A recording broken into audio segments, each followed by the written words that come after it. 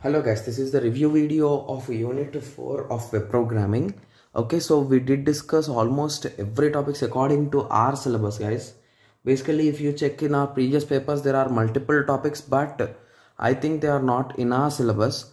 So if you think they are in our syllabus, please let me know, guys, because if possible, I'll be writing the answers so that we can go through them at least once. Okay, so basically in our recent paper we got the differences and the introduction to CGI and sublets, which we did discuss in our first lecture.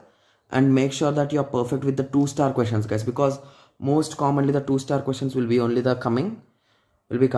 Okay, so these topics are just introduction, guys, so you can just go through them, because the examiner could be asking to write a small program to add two numbers, to find even number, to find odd number, like that. So those things, if you have some idea about this, you can write them. Okay, so be perfect with session and cookies in both JSP as well as in servlets with programs, guys. Okay, so this is all the important topics in unit 4.